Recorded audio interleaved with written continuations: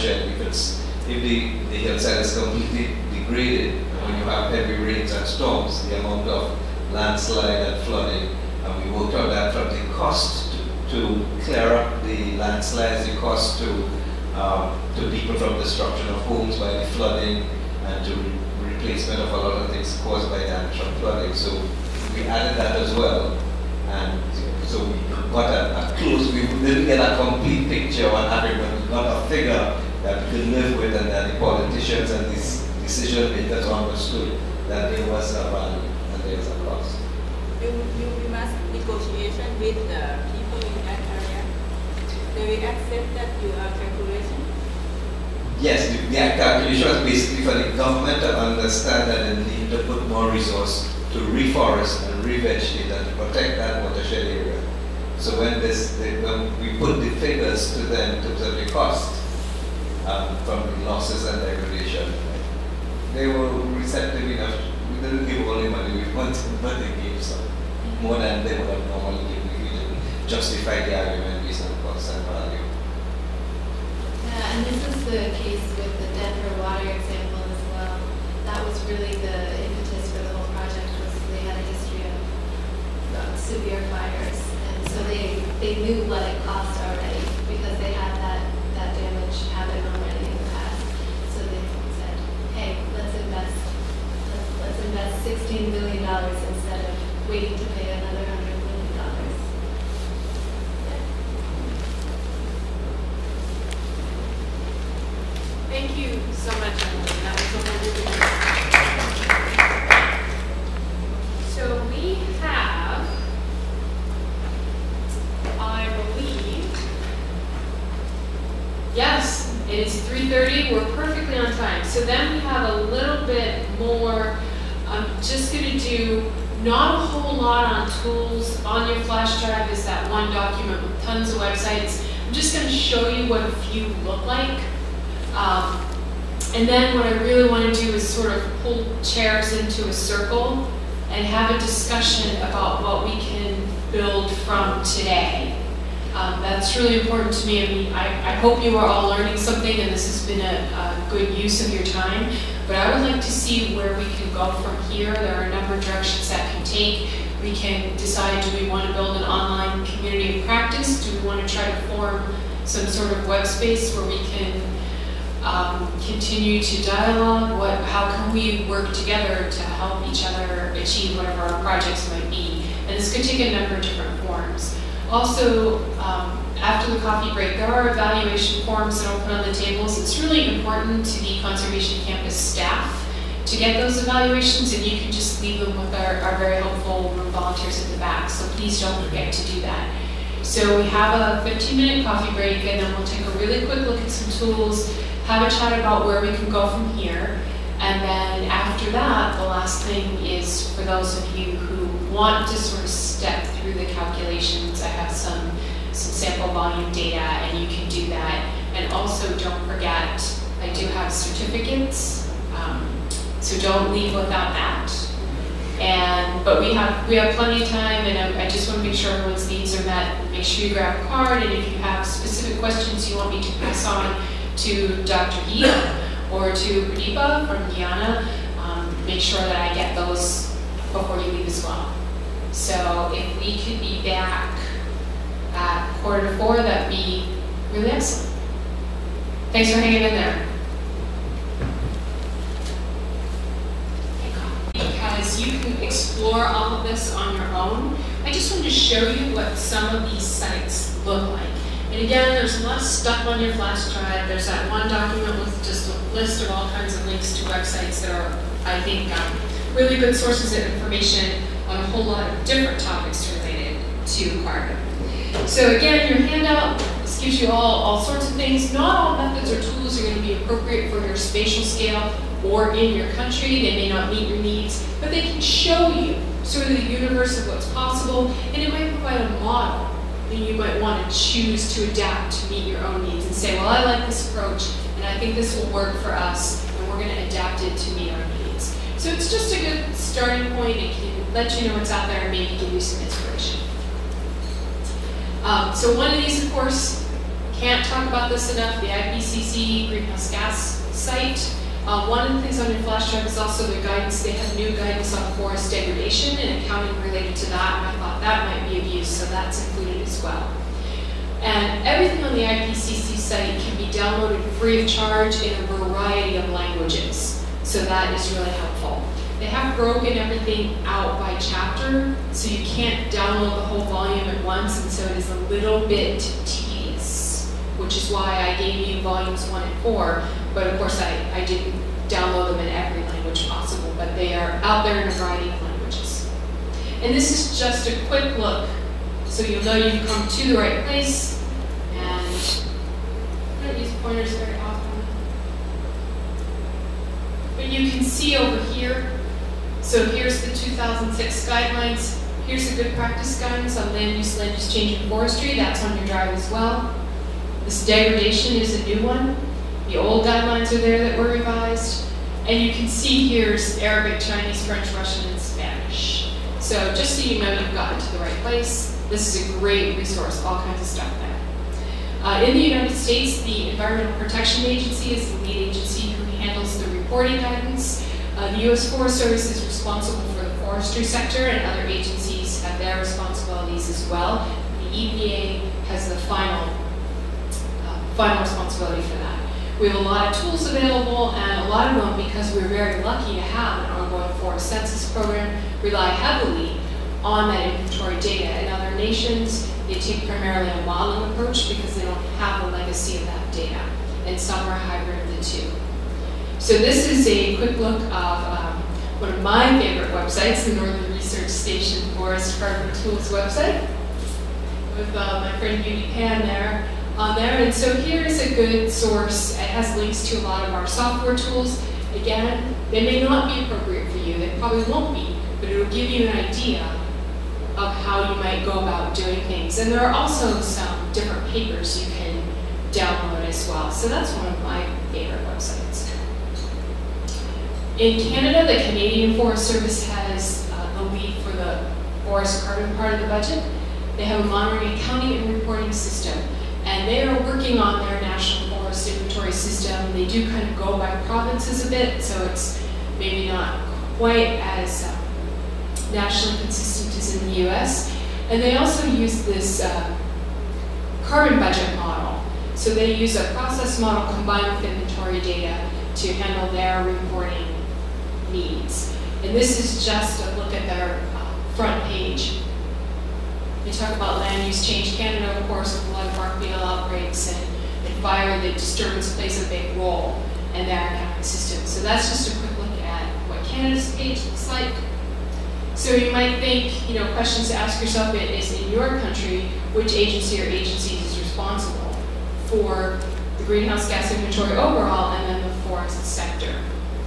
And they may or may not, this is a difficulty that comes up, they may or may not also be responsible for monitoring land use change. So often that responsibility can be housed in different parts of the government, and that can cause some problems. So certainly in the United States, we have several different ways of doing land area, and so we can come up with different numbers between the different inventory systems of how many acres we actually have of something. And this is a really common problem around the world, is actually nailing down forest area. It doesn't seem like it should be a problem, but it actually is. Australia has a national carbon accounting system. There's a lot of background information as well as the carbon accounting toolbox. And again, they also rely heavily on a process modeling approach as a component. It's called FullCAM, and they use that to generate their greenhouse gas emissions, their estimates for the land use sector.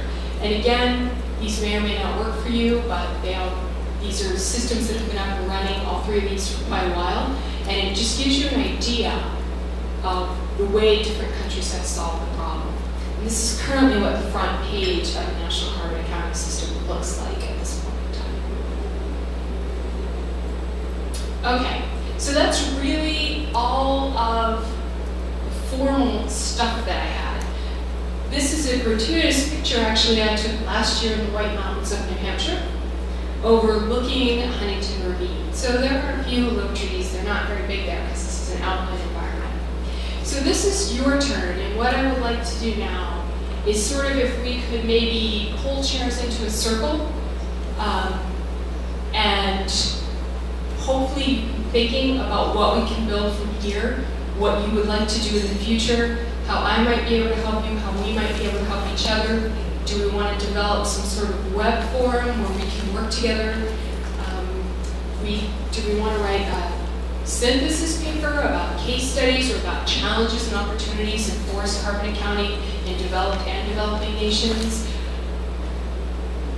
I don't know, those are just things I thought of. But if we could all kind of come into one space and just sort of, I'm going to take notes. I would really like to not have this end today. I'd really like to be able to build something and have a chance to continue to work together to help each other out in our forest carbon endeavors.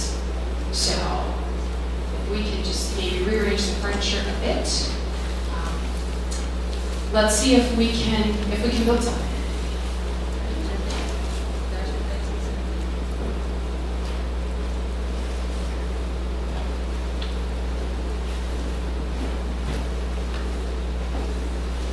Probably fit in one table. Do we want, okay, that, how sad, let's do that. I want a big table. Or 2 tables. 2 tables. Like this.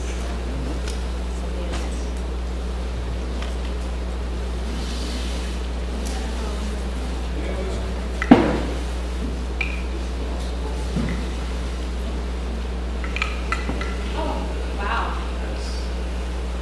Thank you.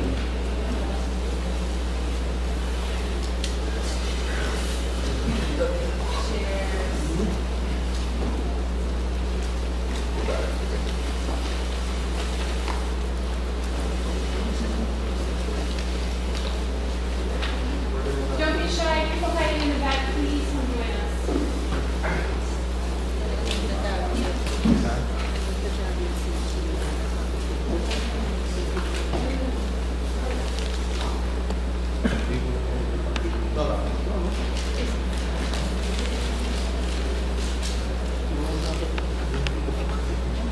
So we have mics if we need them, but I don't know if we actually need them.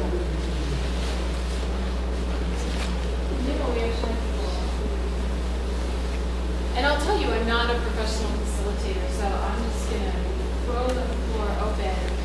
I have some starting points, but I don't know what people might need, what might be useful.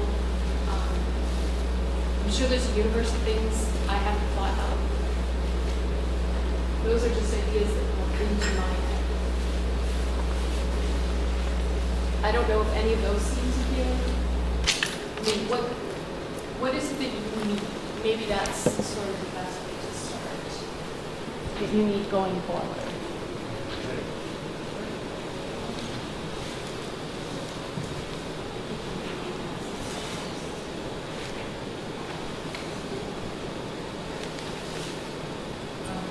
We just came from a meeting of a group of indigenous peoples in Asia. They had a meeting with the Plus for Asia for the negotiation. And when we had an exchange of what our forest carbon measurements or monitoring systems were, there's a lot of need to compare and cross-validate our approaches, and also to exchange our experiences. So, for example, we support indigenous groups who want to undertake forest carbon measurements in their territories for different purposes, not necessarily for UNFCCC or Red Plus. For example, there are groups in the Philippines. It's been used for people who are opposing mining because payment for environmental services isn't really there. It's considered free. But if you tell them that this carbon is worth this much in dollars and you have to pay this much to us before you can clear out the land, then they'll listen. So that's one of the reasons why they undertake carbon evaluation. So we thought it would be very helpful for us to see the experiences of other nations, or specifically other community groups who are doing this for their areas, Yes, it would be very interesting. I wanted to mention in the presentation, there's a great website called Ecosystem Commons. EcosystemCommons.com. I don't know if folks have seen it before, but it's an online community of practice, kind of, I guess. It is. Is For, it or I think it might be one. EcosystemCommons.org. But yeah, it's great, and there's folks from across the United States and around the world, and it's really cool. You can create a group and your own page, so you can have discussions together, share documents, and so that might be something to consider for this group if you do want to continue conversation.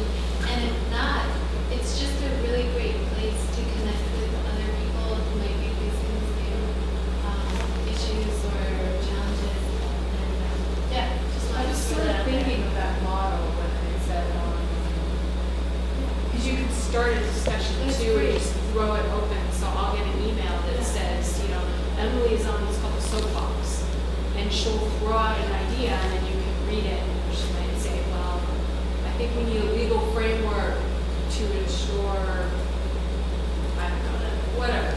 And then we can all read it and comment and say, well, I think we're on the right track, but I heard that over in, Tillamook watershed they're doing this. And so it is a nice model, and it's something we might be able to use.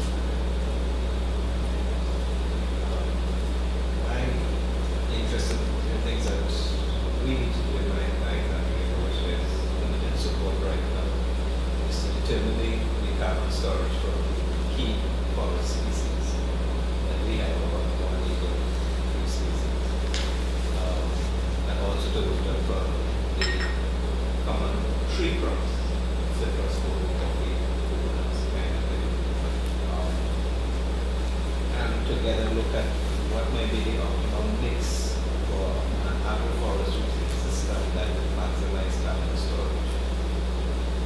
Because it will help us, we can do this, because traditionally we believe that the Ministry of Food Production faces a value as a commodity.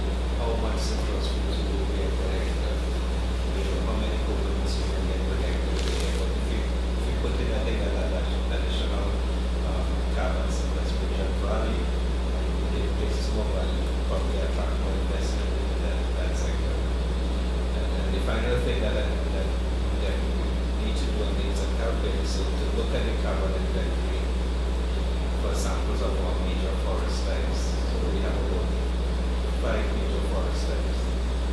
If you could do some samples and to do the complete inventory, so we look at soils, litter, the standing stuff, everything. So this is something that I personally also have to do following up. And what I get would probably be something we can have arrange with the US Forest Service to have a sort of orientation with our forestry division, but also have a key role to play. If I tell them and show them this, they're not going to take me seriously because I'm from there. And people from the north are often taken more seriously than our local professionals. So if there's an opportunity for that, it's something we can consider. And that's certainly, I know a lot of carbon training. I did the soils training for a workshop that was done with foresters from Mexico and Central America, and they run several of those. So there's definitely a precedent for bringing people in and actually doing the practical training in all the various aspects of these methods. So there is a precedent there. So we should follow up and see what we can do to make that happen. And I do know in agroforestry, I can make sure you get her email, because she can probably point you towards some good. She'll know of any research that's been done, or at least give you some ideas about what you need to think about to start moving toward figuring out what that optimal mixture is. So don't let me leave without getting you Michelle's information.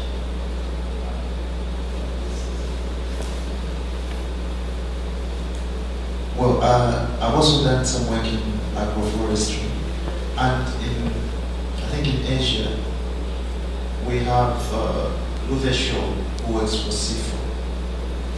He used to work for the World Agroforestry Center in Nairobi. He's also an expert in in carbon sequestration. I've worked with him. He's also an expert. Yeah, so we can link up on the. Actually, I mean, my PhD was partly in that. I did carbon flows in agroforestry systems.